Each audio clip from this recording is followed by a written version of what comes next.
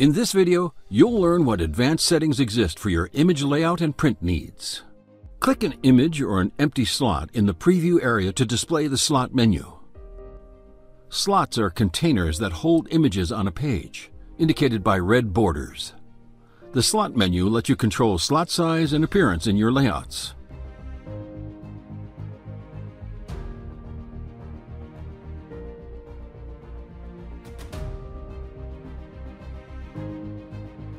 You can choose a predefined size or image size, which sets the slot to an image's dimensions.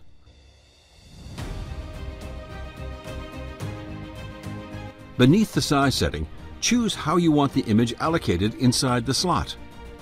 Fill slot with image crops the entire image in a way that completely fills the slot's dimensions.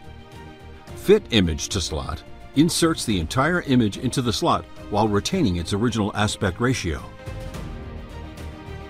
Clicking the button on the far left of the slot menu lets you replace the image in the slot with a new one from a file folder.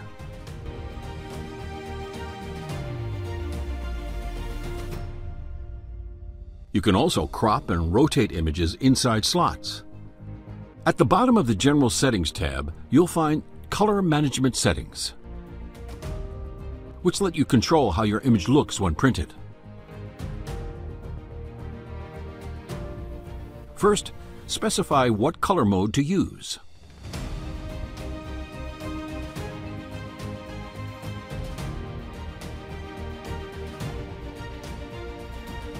Choose Use ICC Profile to print according to the paper loaded in your device,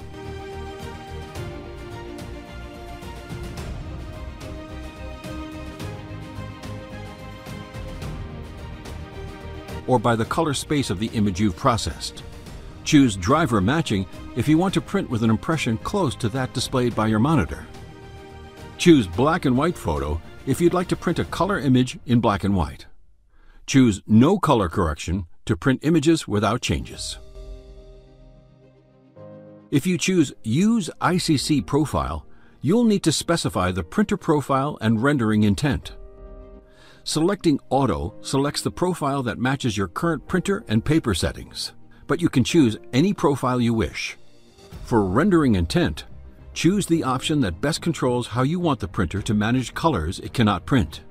Perceptual shifts all the colors in your image proportionately so that they are within the printer's color gamut.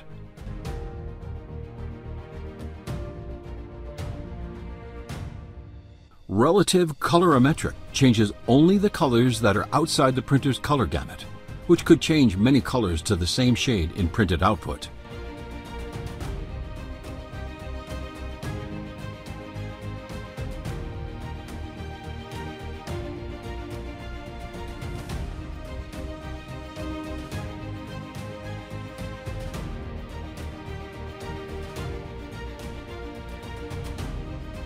Blackpoint Compensation, when enabled, looks for transition points in shadow areas, enhancing them to help prevent subtle variations in details from all being mapped to the same shade in printed output.